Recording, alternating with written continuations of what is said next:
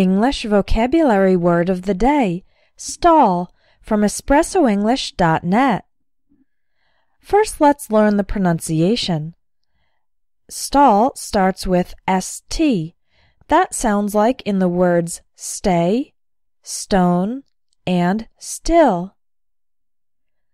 The letters ALL have the all sound, like in fall, call, and ball. Say the word after me. Stall. The word stall can refer to a compartment. For example, you might have various stalls at a market, each one with a different person selling different things. You also have stalls in a public bathroom. Each stall is a small compartment that contains a toilet. Stall can also be a verb. It refers to when a car engine suddenly loses power and energy.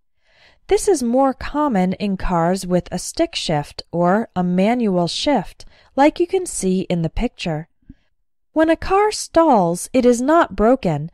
It is just temporarily stopped because the engine lost power. You can start the car again and continue driving. There's an expression, stall for time, which means to intentionally cause a delay.